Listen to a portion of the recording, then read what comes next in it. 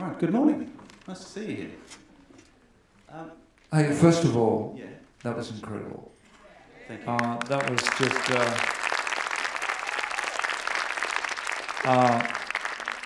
great selection of songs, and if any further proof was needed what a great songwriter David Bowie is, it was displayed right there that I hope so. you can do it with three great ukulele players, but the songs just are magic. Thank you, Robert. Now, Helen described your musical trajectory and your criticism, your award-winning criticism. What I think possibly less of us here today would know is that you also have some form as a hairstyle and maintenance commentator.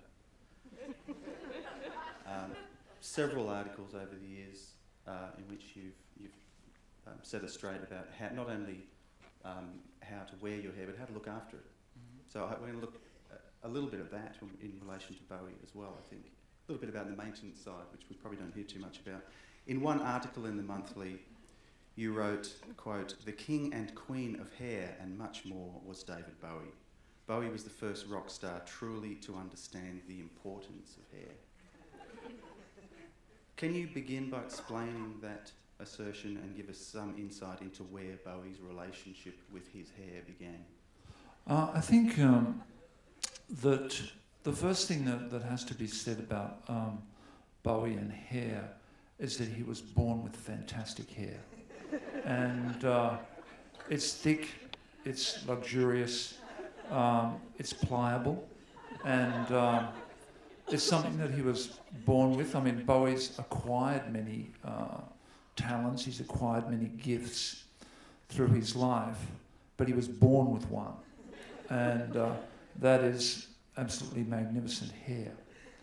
And so I think that a young David Bowie, when he was in London in 1960, 61, 62, when he was 13, 14, 15 years old, and becoming increasingly besotted with music and knowing at that very young age that this was his career, I think two things happened. I think, first of all, the people that he looked at as inspiration, Little Richard and Elvis, both possessing fantastic hair. And I mean, Little Richard is just startling in the 50s, and that was Bowie's, one of his primary heroes. And so I think Bowie made that connection very early. He would have realised also that he had fantastic hair. And so there's the start of his career. And if you look at a very early, very well-known photo of Bowie, which is him sitting on that drum kit he's in a band called the Conrads, and he's playing the sax and he's sitting on the drums, which is the first really well-known photo of Bowie. And he's probably only 14 at the time.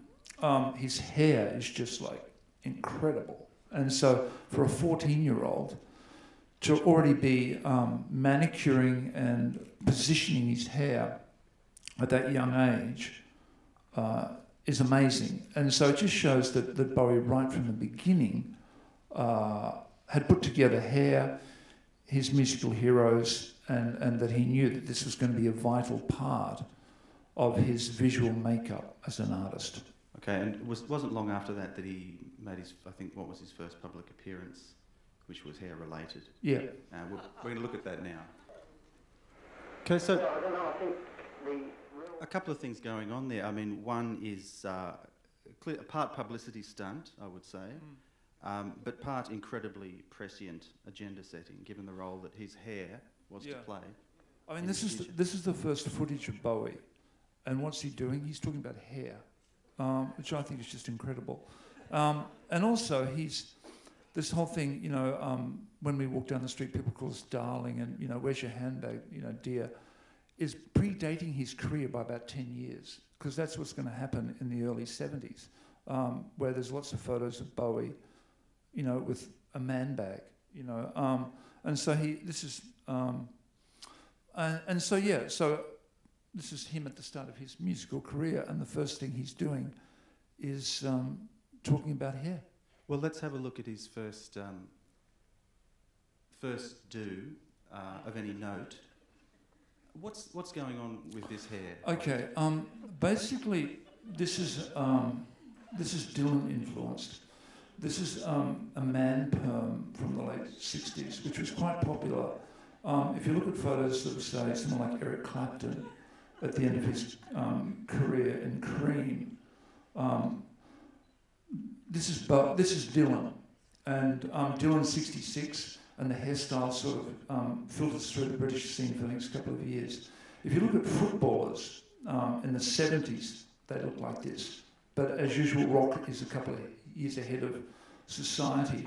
But the interesting thing about Bowie around this time is that if you look at photos of Bowie around 67, 68, this is around 69, is that he had short hair. I mean, that's the amazing thing. When the Beatles were doing Sgt. Pepper, and when long hair really burst out in mainstream society, but especially in rock, in the late 60s, Bowie's had his hair quite short.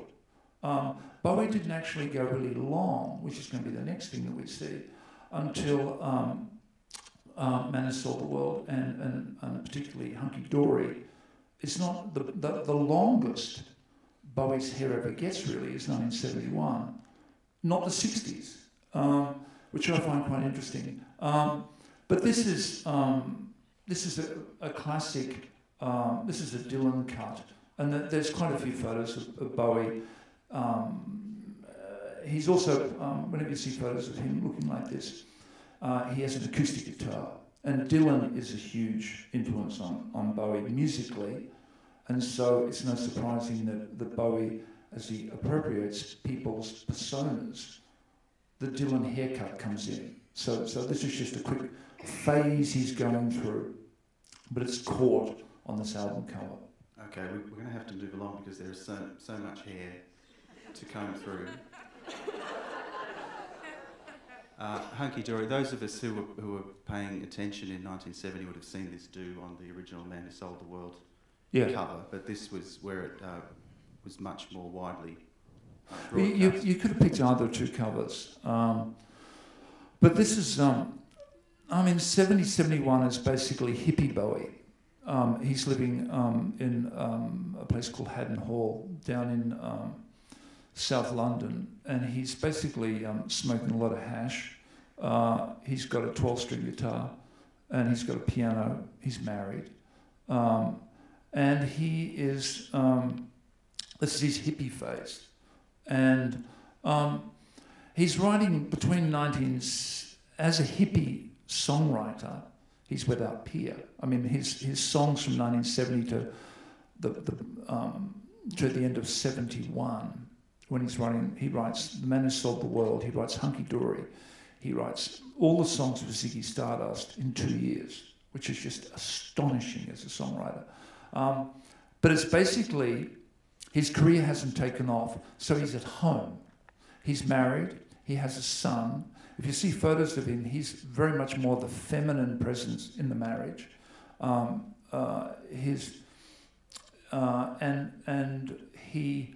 The hair at this time is, there's wonderful photos of him in Haddon Hall, beautiful photos of Bowie with the long hair, and he's writing long-haired songs. You know, like this is beautiful hippie pop, hippie weirdness. You know, Quicksand, Bewley Brothers songs. So this is the first real haircut of the 70s. Hippie Bowie, and I must say say one other thing here, that primarily I see Bowie as a 70s artist. That's his greatest decade, with no question, as a songwriter, as an actor, as a performer. And so I think this is very much to keep in mind that we're going to be staying on the 70s, because this is Bowie's greatest decade as a musician. But it's also his greatest decade with hair as well. Can we just briefly on this I'm wondering about maintenance Robert. Well, maintenance doesn't really play a part in Michael because he's in a group house situation. Yeah. There's a lot of bathroom action. Yeah. It's like all of the spiders are queuing up in the morning. Yeah. Is he conditioning? Is he just combing? What's going on? I mean, is this a greasy hair day? No. This is the thing with Bowie is that when you've got hair as luxuriant and as beautiful as that, you're outside the rules. And so basically, you could throw any into that hair and it's just going to look fantastic. And the other thing about Bowie and hair is there's the hair, but my God, there's the face. And so it's just a knockout combination. And so Bowie could really be, his hair he's 24. When you look like that at 24 with that face, don't have to care about hair maintenance all that much. Okay, we better move on. Okay. The Ziggy look. There's an element of mystery here I like because we heard yesterday how Bowie appropriated the Ziggy cut from Gansai Yamamoto in early January of '72, I think, which is the same month this shot was taken. So this is such an iconic cut, but we're seeing it from a distance. Yeah. We're intrigued by it. We're not quite sure what it is. Is it fully formed yet? What is going on? Well, basically, it's the hippie has gone, and glam rock is on now. It's 72, and so glam is the prevailing musical form in the British charts. And so Bowie, but the amazing thing is when you look at glam acts, and probably the most famous one, especially in Australia, or the one that got the most hits, was Sweet. And Sweet are all down to here. If you look at someone like Mark Bolan, it's out here. And so this is quite a radical haircut for the time within glam because it's so short. I wasn't in on the discussion yesterday, but an influence also on this haircut and someone who claims to have given it to Bowie is Mick Ronson's girlfriend. And so down in Haddon Hall, you've got this stewing thing that's just about to boil over. You've got this big, hippie, gorgeous house. Bowie's living there with family, and the Spiders from Mars are coming in and out. And so someone like Mick Ronson's girlfriend, to I think her name's Susie, to cut was a part of that hairstyle as well. And so it's Bowie going, also the songs he's writing, short, sharp. That's what's coming with the Ziggy Stardust songs. And Ziggy Stardust songs were written very much. Hunky Dory was recorded, and Bowie told his band, we're going to be back in the studio in 3 weeks, and the producer to record the songs of Ziggy Stardust. And the musical difference between Ziggy Stardust and Hunky Dory is enormous, and Bowie makes that change in about 3 or 4 weeks. And so the hair has to go short. New songs, new haircut. And so that's what you're getting there. It's quite unusual. Like that hair for 1972 is quite bold. The only other person that's probably anywhere near him in talent at that time that's got a haircut even vaguely like that is Brian Ferry. He's the other person with short hair, heavily styled in 1972. But Bowie is the leader of the pack.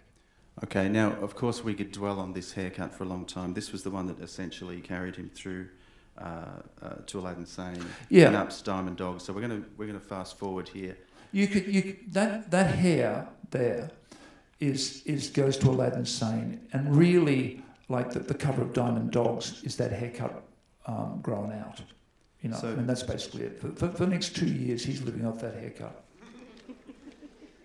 So now, what is going on here? Because this haircut was shocking to me personally. Yeah, it was to me too. I can remember seeing that cover. I bought the American import cover of that in Brisbane in 1975, and I was shocked. Pleasantly shocked. What it is. Elaborate on. Okay, there's a couple of things going on here. This this was appropriated and became known as the soul boy haircut. Bowie is now into a whole other style of music. So we get a new haircut. That's the signal. That's always the way with Bowie. And so we've got colouring. So there's a sort of a reddy tinge to it. It's basically the Ziggy cut reorganised in a way. And it's quite, it's side-parted. It was also known as, like, this is a very influential haircut. It's in a way, it's also like it was known as the wedge, because it's quite a clump of hair coming across here. This is what every hairdresser under the age of 30 looked like in 1975, 76. You could walk into any hairdresser of young men in Melbourne or Sydney or Brisbane or London or wherever. If you walked in, they were all doing this haircut. Before punk, for about a year, 18 months, this was the prevailing hip inner city haircut worn by hairdressers. And it's, again, as I said before, this is the introduction to soul music. So there's probably also, because Bowie's into black music and soul music at this time, there may be some sort of reference to a soul haircut that was prevalent at the time that I wouldn't know about. There is an Australian journalist, Andrew Muller from Melody Maker, who asserts that this haircut alone is responsible for the New Romantics. Yeah, it is. I mean, that's what that is. And he'll never forgive David for that. Oh, no. I think this is an amazing haircut. And I think also that haircut that you're talking about is also associated with the wedge, which in a way was also what, I know this is going to sound bizarre, what Princess Di was wearing when she met Charles. It was something like that. That's the second time we've heard a Princess Di comparison. Okay, that's interesting, yeah. Okay. Just briefly again on maintenance here. I mean, we're talking a lot of milk, a lot of peppers, a lot of cocaine, a lot of, I mean, I think quite hard Los Angeles rainwater. Water. Is this difficult to maintain? Because this is not just a shake it out in the morning kind of thing. Okay, all right. Well, basically, Bowie's also got stylists. When you're reaching this amount of stardom, you know, you've got people in your life that are looking after you. You've got people that are getting you to the gig. You've got people that are telling you what to do. You've got people that are organising your tours. You've also got professional makeup people, and you've got professional hairdressers. Okay. So with everything that we talk about with Bowie and hair in the 70s, a shadowing presence is hairdressers, but Bowie's no fool. I think that Bowie is directing the hair all the time. Okay, we're going to have to leave it here. And basically, I would say that Bowie is instructing hairdressers all the way through the 70s. All right, the next significant haircut. Mm-hmm. This is one that he received to some extent because it's the one that he wore in The Man Who Fell to Earth. Yeah. Did he direct this haircut as well? Or was this this is an interesting haircut. This is interesting because the hair is in a way this is Bowie. This is Low, obviously, in Berlin, but this is not the look of Bowie in Berlin when he's recording Low. This is related to The Man Who Fell to Earth, which is the film that came out, which he was filming before he went to Berlin. And this is a Bowie joke, low profile, like this is, which, he does have a love for naff jokes, and this is one of them. But the hair, look, this is probably my favourite haircut of his. This period from, I can remember being in the cinema and looking at The Man Who Fell to Earth in Brisbane when it came out, and I was just looking at his hair for the first 45 minutes. Do you know what I mean? The plot, what was going on, and it's a weird film, just completely, actually the whole film, I was just looking at him and just going, Jesus, you look fantastic, for the whole of the film. And a lot of it was his hair. I was surprised also that he could act, but basically he's been himself. So it's Bowie's best film role by some distance. but he's just really being himself. But his hair in it is amazing. This is the hairstyle really that comes after Young Americans. And so we've still got the red, but it's been reshaped. And of course we all know from the Station to Station tour, it's now back. The side part is gone. We're still looking at a magnificent head of hair here. And basically it's a lot, closer into the face, into the head. Also significantly, it's above the ear. And also, of course, Bowie as ever, what's happening, in the broader world, punk. And there's the man, like he's almost, predated it, predicted it. And like from The Man Who Felt Worth to this style, and you see him on shows like, he does an appearance on the Cher show from this time, and he's very skinny. He's on coke, which in a way, he gets thinner, but his hair gets bigger. No, he gets thinner, his hair remains the same, so it looks bigger. It's an optical illusion. Do you know what I mean? It's the hair comes out because his body's thinner, which is an unhealthy way to do that. But my favourite haircut of his of all time. I'm going to have to get a time. How are we going for time? What's going on here? Sorry? 5 left. Okay, we better leap forward. Okay. This is, in a way, I look at this and I think momentary lapse of haircut. Like almost as if, we heard a bit yesterday about how we always want to read the real David Jones beneath all of the various... Yeah. And this is kind of what I kind of feel like that's my feeling. What's going on for you with this haircut? I like this haircut a lot. To me, this is Bowie. He's in Berlin. He's in his what could be called his natural phase. He's gone back to Berlin. He's tired of the artifice and the lifestyle and the plastic world of LA. So he goes to Berlin. So what does he do? His hair becomes natural. And so Bowie, for the first time, the hair is not playing such an important part, or if it is, he's using it because he's playing it down. In a way, this is very close to his natural hair colour. This is the most, pardon me, this is almost a natural haircut. This is not a hairdresser gone mad. This is quite, it's down. If you look at Bowie's clothes at the time, it's the first time that all of the designer stuff goes down, and he's trying to, which Bowie does occasionally, he tries to come on as Mr. Normal, which he can never do, but he does really badly, but he thinks he's being Joe Blow, and he's not. Do you know what I mean? He's a freak trying to be Joe Blow, and this is what he's doing here. But I find I like this. This is almost a full circle. This is really Bowie being hair-wise and musically. He's in Berlin. He's living. I've actually stood outside the house that he lived in Berlin.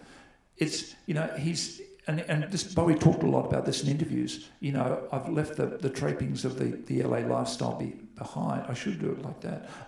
He's left the trappings of the LA lifestyle behind. He's living a normal life in an apartment in Berlin. And so you've got to also imagine Bowie moving around Berlin on the street, in the trains, walking around in bars. That would look like a normal haircut in post-punk Berlin. He would pass as sort of, you almost wouldn't do the second glance. If you saw Bowie in London with Ziggy, wow. If you saw him with the Young Americans haircut, Jesus, But that, if you passed that in a train in Berlin, it wouldn't almost register. And I think that's what Bowie wanted to do. Okay, we're going to have to wrap up, but I want to fast forward to something I read in one of your hair care columns. In 1987, the year of what is widely considered, it's I would have to say David's most reviled album, probably. You walked... And his worst hairstyle. Go on. You walked into a hairdressing salon, you sat down, and you said 2 words. Blake Carrington. Why did you switch to the Blake Carrington? What was going on for you? And by extension, could we talk about how hair might figure in David's later? Okay. The reason I wanted to go grey in when I was 29 years old, 2 reasons.